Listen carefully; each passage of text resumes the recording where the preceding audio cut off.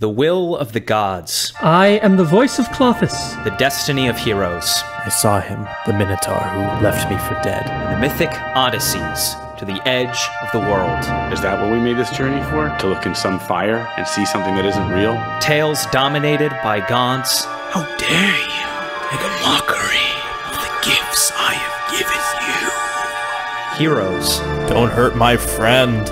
And monsters. Descending from above, you see two large, winged figures. Clothis has given me an omen. It shows that our fates are linked. I'm a coward. You need to read from a book to cast a spell. And this one, well, you're big, but you're slow. Do you follow Mogis? Not if I can help it. Are you a minotaur, or are you unworthy? I feel the fire of Mogis burning within me, and the heat radiates off of me. I lift up my maul, and I bring it down upon one of the guys who's near me. I don't know who he was. I don't care who he was.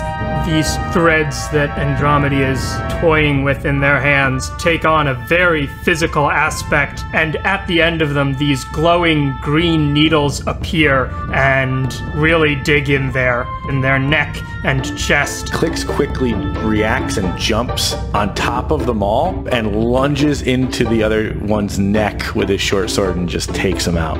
And before you know it, an enormous band of minotaurs is charging the bridge. Smoke fills your lungs. The smell of blood hangs in the air. The bridge is under attack, and you are caught right in the middle. The damage to destiny is greater than I feared. Where is he? Argot! Everything is in peril. All could be lost. I need to kill him, because that'll be the only thing I'll have ever done that's worth anything. Go forth and seek thy creation's eye. If you want to spend your whole life being scared and just die afraid, that would be fine. The polis faces a grave challenge. It may have need of heroes. I've never relied on anyone before, and so far you're the only one that's made a threat to me. Herois himself can scarcely hold his ground. What makes you think you're strong enough? Clothis has chosen you. Do you ever get the feeling they're making this up? I'm losing confidence in you with every step we take. No, I didn't realize that. Oh no. Oh my god! Oh, this is my favorite moment.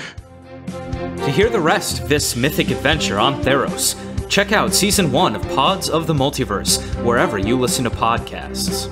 And join our keen-edged patrons on our Patreon for exclusive access to the Private Sanctum Discord channel and weekly bonus Table Talk episodes.